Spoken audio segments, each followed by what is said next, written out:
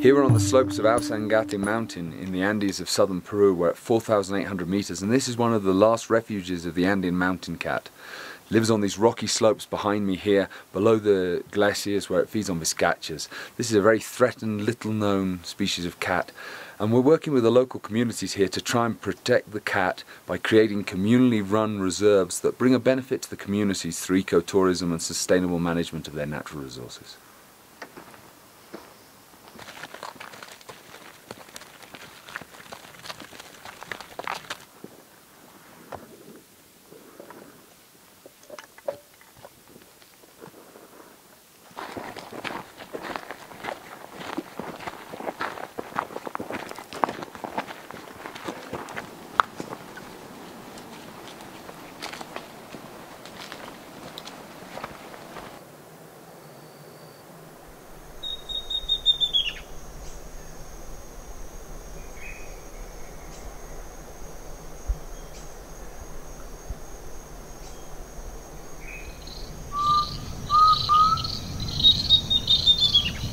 The forests of the region play an important role in terms of climate change, firstly as a store of carbon, and secondly in controlling the climate.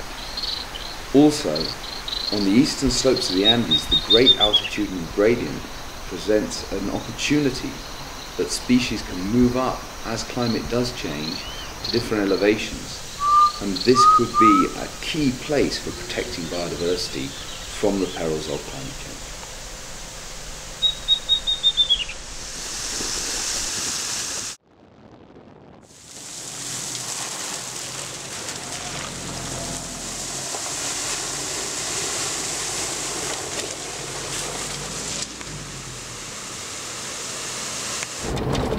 So we've just driven down the east slope of the Andes from 4,000 meters where there's puna vegetation and elfin forest.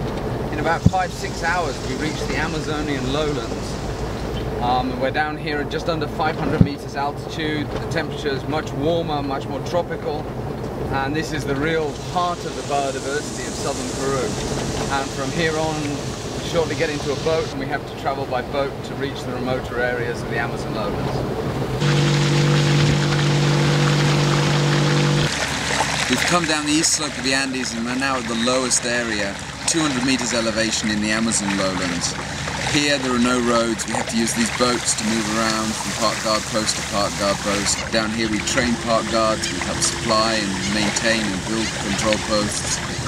And we also do wildlife monitoring, especially the giant otters are our focal species down here, so we use these boats to move from lake to lake to survey the populations of giant otters.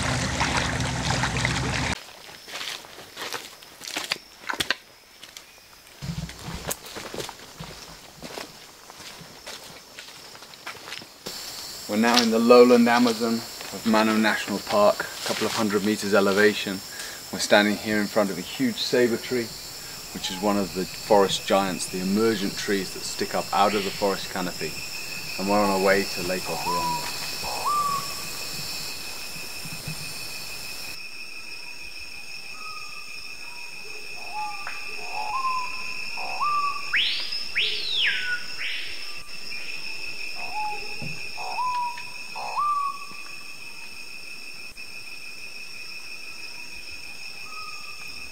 The highly diverse forests of the region are an incredibly beautiful and highly complex ecosystem. This complexity means it's also very fragile. You lose one species and you can have a cascade of ecological effects throughout the entire ecosystem. The main threats facing the area we work in are illegal logging for mahogany, deforestation for expansion of agricultural land, and illegal mining on the rivers.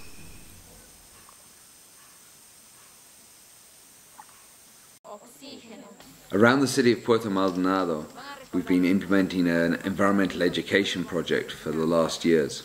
We take local children as school groups to visit the rainforest. Many of them live in the city here or the villages around, but really don't know much about it. We take them to the forest and we explain to them how the rainforest works, why it's important, how the species live there and the challenges they face. We hope this will turn them into responsible adults who will be more environmentally aware and better care for this unique heritage.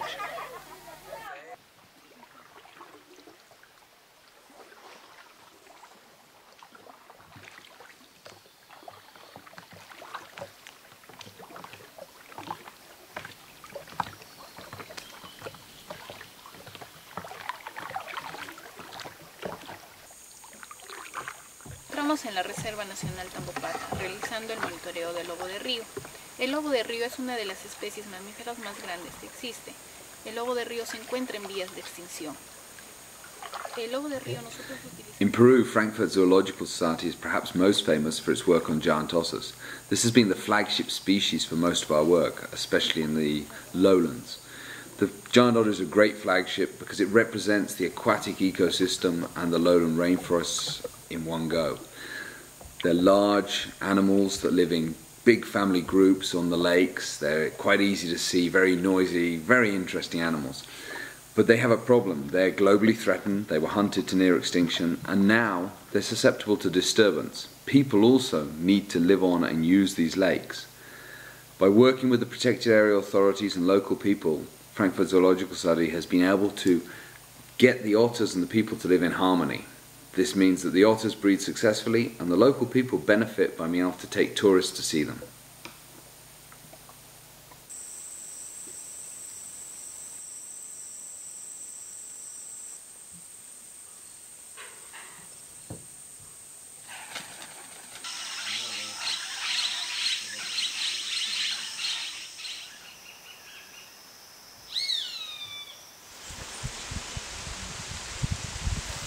The east slopes of the Andes and the adjacent Amazonian lowlands where we are now are the most biodiverse areas on Earth.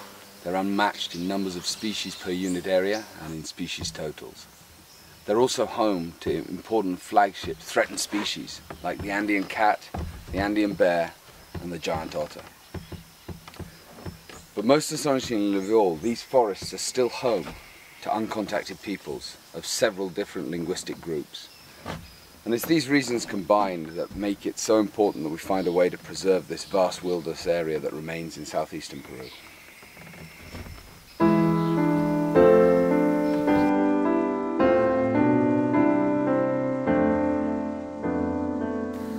With your support, we can help ensure the long-term future for the forests of southeastern Peru, the incredible diversity of species that live there, and the people who depend on this ecosystem.